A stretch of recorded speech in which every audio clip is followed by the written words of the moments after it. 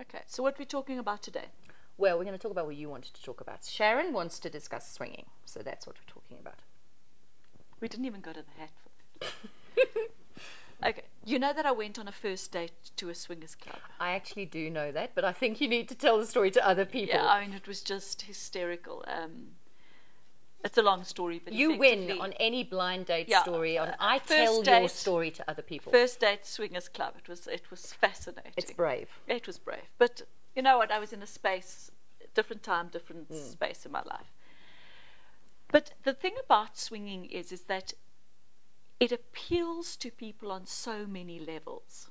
And I think that if we could create a space for people to maybe just watch swinging from one step back. Yeah, so like almost levels like of it. Because everyone has an idea of what it is, and they're actually wrong. Yeah.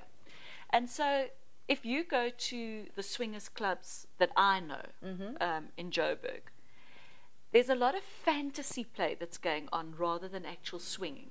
Absolutely. In terms of the swapping. Okay, so maybe we should just start with the definition of what swinging is. Swinging is supposed to be couples who swap partners. Okay, so that's like all those urban legends and urban stories about keys in the hat and, you know, so it's just saying, I'm going to have sex with your partner and you're going to have sex with my partner. So that's the definition, but that's a blanket definition. Yes, that's a blanket definition. Doesn't talk about all the other stuff. About all the other stuff that happens, you know, whether it's a good idea, whether it's a bad idea. And we know loads of couples, I know you do and I do, who are swingers. And they've been married for many, many years and it works for them. It's part of the lifestyle, as they call it. And they're good with it. I've got to say, I'm too possessive to be like that. I would stab somebody through the heart with a blunt butter knife if they looked at my partner, just because, again, you know, it's from where I've come from, what's happened, and we all have our things. And that's actually quite interesting, because I think a lot of people assume that if you're in any industry that deals with sexuality or sexual energy, or you can talk about things so openly, you must be a mad swinger. You must be, every weekend you must be having an orgy. It's sort of like a preconception.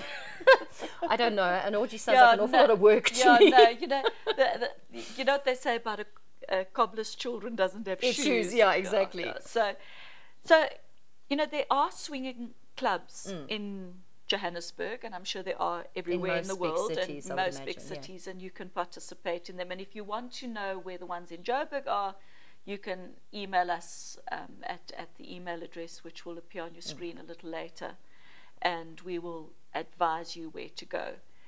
But, you know, one of the things also is that it piques people's interests, because I think that's in some way it's part of the fantasy. Yeah. You know, the 3-person fantasy. Yeah, so it's like taking a threesome to sort of another level or something. Yeah. And the reality is that I think that there are swingers clubs where a lot of swinging is happening, but there are also swingers clubs that are more fantasy clubs. So it's more about like things like voyeurism or space to be naked and sexual, where you're just being that with your partner, but you're not necessarily interacting with anyone else, etc. And people don't know about that, because they think it's all about you leave your keys at the door and someone else is going to have sex with your wife or your husband, or and it's not that at all. No.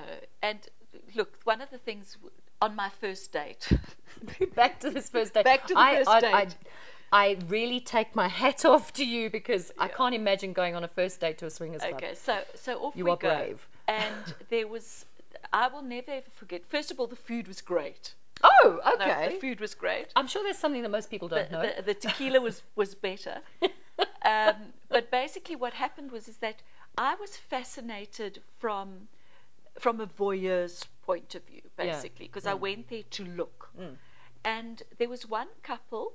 He was dressed like a ringmaster, and she was wearing a trapeze artist outfit. Okay. And they were obviously playing out some fantasy of theirs. Role playing. Yeah. And then there was another couple, and I will never ever forget them. He was, you know, a typical farmer. You know those two-tone shirts that they wear? He was wearing a two-tone shirt. It's okay to wear a two-tone shirt. It just doesn't perhaps fit an upper class lifestyle. No, I think it's There's just Hawaiian shirts just, as well. I don't like those either. Yeah. No, my partner's got a two-tone shirt which he wears in certain circles, the farming community, and he fits in. It's perfect. So he was sitting there, and he had the most exquisite wife I'd seen. She was quite tall, short, dark hair, and she had, you know, those boots onto here. Oh yeah. You know what I call Yeah. them? Okay, I'm not going to say. Dominatrix boots. Yeah, That's not what kind you were of, going to but say. yeah, it's not what I was going to say. But anyway, so, and she was wearing, and nothing else. She Oh, just had these wow. boots on, and she danced for him the Yeah. whole night. He sat on a chair, and she just moved beautifully Sure, for imagine him. being that brave to Yeah, be and- naked in public and Well, to be look, able to do that. she definitely, you know, had a beautiful body. I guess That was the would first be thing. a good point. And then the next thing that I realized about the swingers club that I went to on a first date was that the woman had to initiate the interaction. Oh, that's interesting. So- So I bet a lot of people don't know that. Yeah, so men couldn't come up to you and say, "Hey, I want to diddle with you." Okay. It was the woman had to initiate it, and no is no. So it's not, if I've said no to you, then don't harass me. Yeah. And don't come back, because I will report it to the owner and she will kick you out. I actually think it can be a safer environment than a bar, for example, because you know there's boundaries and there's like regulations And there's- rules. Yeah, exactly. And in a bar, if somebody comes up and harasses you or treats you badly or is rude to you or is trying to get into your pants, as it were, what can you do? You have no real recourse apart from leaving. Yeah.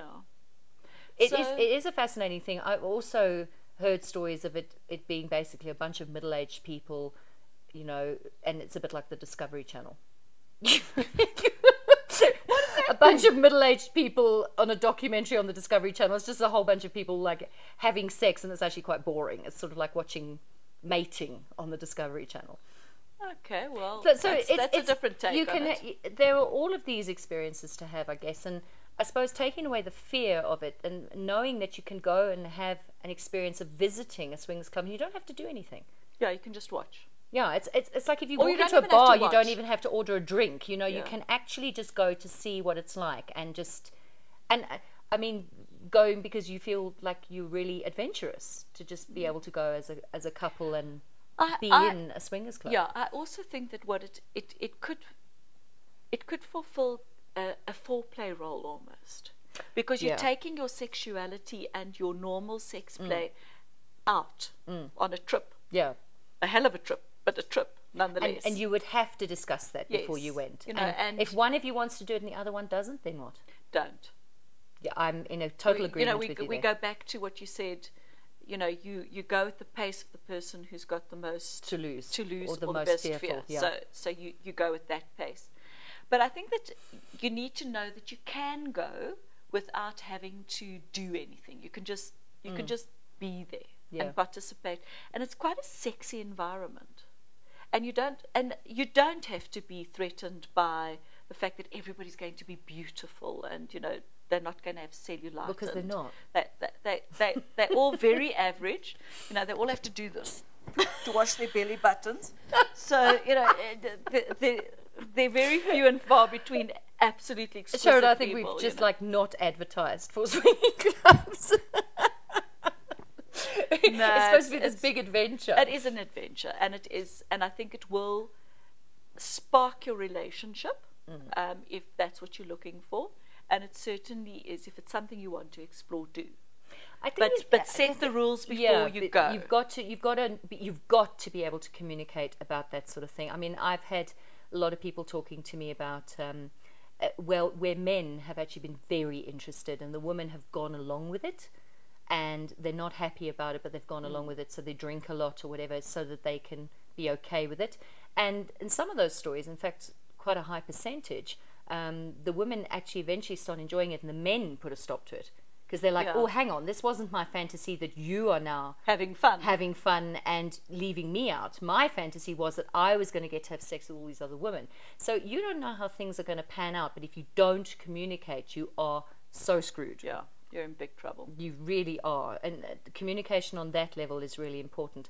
I've seen it happen with a lot of relationships where they wanted to try and open the relationship.